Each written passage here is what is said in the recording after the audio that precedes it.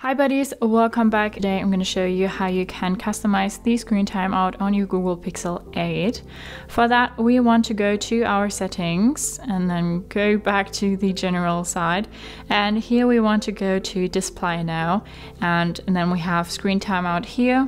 Click on it and then you can choose between 15 seconds, 1 minute, 2 minutes, 5 minutes, 10 minutes and 30 minutes. 15 seconds, 30 seconds is a bit too short. 5 minutes, 10 minutes and 30 minutes are a bit too long in my opinion. I'm gonna set it to 2 minutes now. And then we also have the screen attention. Prevents your screen from turning off if you're looking at it. That sounds pretty useful, so we'll turn that on. Also, a little note, screen attention uses the front camera to see if someone is looking at the screen. It works on device and images are never stored or sent to Google.